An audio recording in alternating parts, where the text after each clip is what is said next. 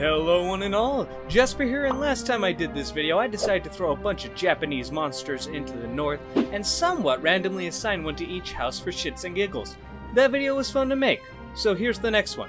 This time talking about the Westerlands instead. Now, if you haven't seen the first one, I'd recommend going to it as it lays out all the rules that I'll be using. With that said, there's one thing I'd like to change about the previous video. In it, I gave the Starks Alolan Ninetales because it was an ice canine. However, Scarlet and Violet have come out with a lot of dog Pokemon, and one in particular I think fits as a better mascot for House Stark. Which one is it? Obviously, Houndstone. Why? Because it's a very loyal boy and it's fucking dead. And if that isn't the perfect symbol for House Stark, then I don't know what is. Enough about the North though. Let me stop wasting your time and let's just jump into the Westerlands, starting with of course the bosses of the region, House Lannister. Now I know what you're thinking. There's a lot of options we can go with in regards to what the best option for House Lannister is. Okay, it's fucking Pyroar. There are no other options unless we want to break my rule of no legendaries. Then we have the option of Solgaleo or even Entei. And if anyone tells me that Entei is a dog, you can go fuck yourself. He is part of the 3 legendary beasts, not legendary dogs. In fact, a lion was part of the inspiration of creating him. Not that it matters, Pyroar is clearly the only real option I have. So, on to the next one. House Krakal. Alrighty, looking at the sigil, we see the offspring of a zebra and a boar. So what we need is to get Zebstrika to have some fun with Grumpig and see what comes out. Honestly, I wish I could just give them my original Pokemon Toxwine. I had Malsolo make it as a test before I took him on as a thumbnail artist. Really happy with how it turned out. Either way, the sigil is clearly more pig than zebra, and Pokemon does not have a lot of options in the pig department. The best one is probably Emboar. It has the boar part, and it being a big fighting type fits the general description of House Krakal, being big-boned and strong individuals. Speaking of big-boned, the next house probably has a member with the biggest bones, House Clegane. With 3 sprinting hounds, we are obviously going to go the canine route. However, what canine would fit best is hard to say. The first Pokemon that came to my mind is Houndoom, a ferocious dark fire Pokemon that matches the brutality and ferocity that House Clegane is famous for. Next we have Mightyena, who I can best describe as diet normal version of Houndoom. Zoroark also seems like a decent option, and even Lucario, though they are bipedal doggos. I have to go with Houndoom. At the end of the day, I can just picture them fitting onto the sigil better than pretty much any other option. Well, I let House Forester make an appearance in the last video, so I should probably let Pain make a showing as well. But good god, what am I going to do with this? Gold coins on a purple and white checkerboard. So a Pokemon that has a strong correlation with money. Well, Persian and Alolan Persian can learn Payday, so that helps. Berserker as well, which is my favorite of the versions we have, though I admit it doesn't quite fit the right vibe. I guess I gotta go with... Never mind. This stripped out, Gumby looking fuck is the perfect choice for House Pain. Moving on to House Lefford. And damn it, the sigil is just a big pile of gold.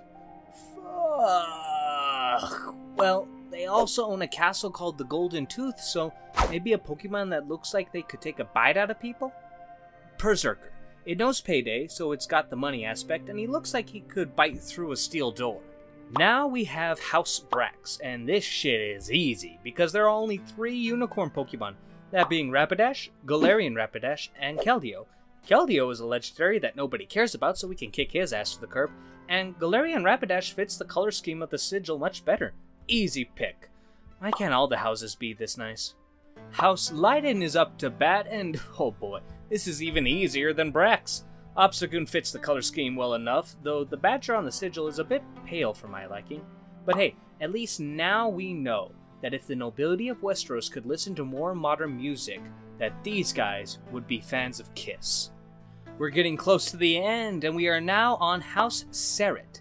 And wow, I'm kind of surprised we don't have a peacock Pokemon. Maybe they're saving it for a Pokemon region inspired by India. But either way, looks like I'll need to make some sacrifices in this case. Chatot seems like an option. Not a good option, but an option. And the same with Xatu, though I'm really only mentioning them because they are quite colorful Pokemon. Unpheasant is boring as sin, but there is a similarity that the males look far more fabulous than the female version, just like real peacocks. However, I think I'm going to go with Sigalith. Why is my reasoning? I don't have one. It's colorful, and if no bird is going to be a peacock, I might as well go with the most fucked up bird, shouldn't I? House Westerling is here now, and honestly, I wish I could just give them a shiny shelter and be done with it. But I already mentioned in the last video, the Pokemon must be fully evolved, so I have to look at other hard-shelled Pokemons. The obvious one would be Shellder's evolution, Cloyster, the one that looks like a vagina. I wonder, can I specifically pick the Gen 1 version of Cloyster? It fits so much better. Ah, fuck it. It's my video, so I can do what I want. Now, Sweet House Plum is strutting on in, and as far as I'm aware, there are no Pokemon based off of Plum. Yet we do have other very fruity Pokemon to look into. Or really, only 2, because in the fruit Pokemon category, there are only 4 Pokemon. 3 of them belong to the Tsarina line, so only Tsarina counts, and Tropius. They literally have a Pokemon named Cherubi that looks like cherries, and it does not count as a fruit Pokemon? Not that it matters, as I naturally went through all the grass Pokemon, and at the end of the day, I felt like Serena was the best fit because it's goddamn thick purple thighs. And that is all the justification I need to choose her over all the lesser options. And last, but most certainly least, House Swift. With the beautiful blue cock as the sigil, I have to say there are no great options. But there is one Pokemon based off a chicken we could use, and that is Blaziken. Though, let's be honest, it's not exactly a similar style. Galarian Zapdos isn't a terrible option, and its shiny form at least matches the background, kind of. But I think it'd be safer to go with a blue bird to substitute for this sigil, or as close as we can get. Now, we do have options. Honchkrow didn't seem like the worst choice you could make, and Cramorant was high on my list because it looks just as derpy as the chicken sigil. Yet, in the end, I went with Altaria. Its blue skin? Because the white stuff would be the feathers, right? So, the blue part, that's its skin. But those dangly things at the top, there's no way those are just flaps of skin. Is it?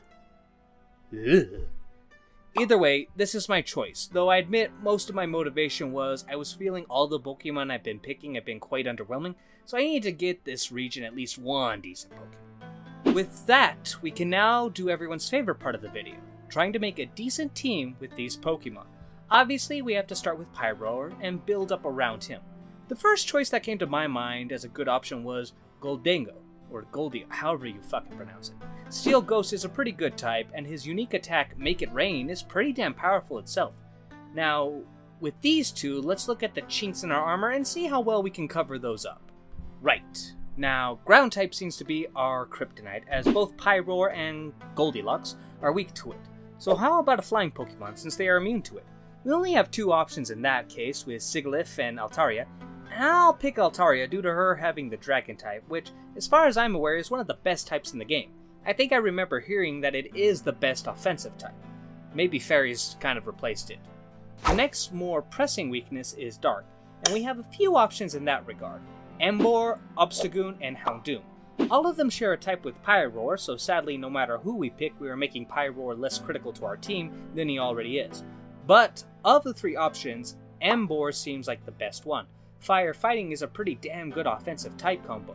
Why else would they use that type combo for 3 starters in a row? The last type we should probably look to deal with is Electric. None of our Pokemon are weak against it, but none of them are strong against it either. So adding Serena to the team just in case doesn't strike me as the worst idea I've ever come up with. And just like that, with 5 Pokemon, we have an option no matter what kind of Pokemon our enemy throws at us.